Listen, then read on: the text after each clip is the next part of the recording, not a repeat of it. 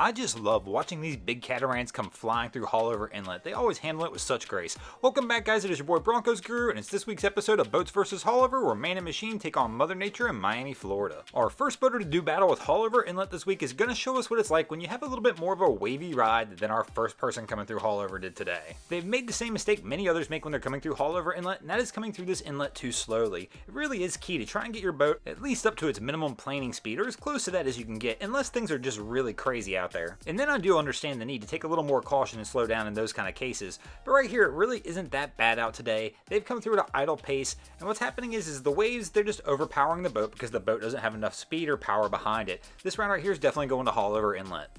Here's a great example of what we talked about even in the first round, that even the little guy can do this with a little power behind him. This is the same day as that last boat we just saw come through. These guys have got the boat up on plane, so it's sitting high up on top of the water, and they're making it through flawlessly. I do have to give these guys credit. They must be some kind of Haulover pros, because sometimes it can be a little intimidating to do that in a smaller boat, but this round definitely goes to the boats.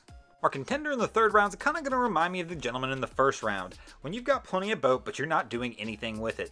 I will give him a little credit here. Maybe this is young love and he's just trying to take it easy for the girl in the passenger seat next to him. I mean, it is a kind thought to think that maybe he did slow down just for her, but the reality is he's giving her a little bit of a rougher ride than if he would have just put the throttles down a little bit. They have plenty of boat here. There's no need for them to go through here at this pace and take the beating that they're taking. If they had this boat up just a little bit on plane, this thing would plow right through these waves and it would be an easy hands down win for the boat. But they opted to go the opposite way, and unfortunately that's going to give this round to Haulover Inlet.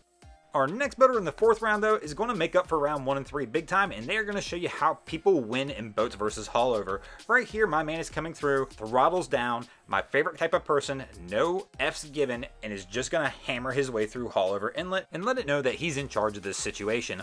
Haulover does give him a few good slaps, but overall, this is pretty sick to watch, and I love watching these guys come through here. This round definitely goes to the boats. And that's going to take us into our fifth and final round, tied at 2 apiece, and now we're going to see a boater come through here and show us what it's like when you come through with speed and control. It's evident pretty quickly he's got the speed part down, but the control part can be a little bit questionable as we watch him come through here. This is one of those videos where I really don't know what to make of this. Did he actually beat Haulover? Did Haulover wind up beating him in the end? The boat gets a little bit squirrely? I'm going to let you guys decide. Go ahead and line it up in the comments below and let us know who won this week, whether it was the boats or Haulover Inlet, and I'll feature a few of you who vote in the next week's video.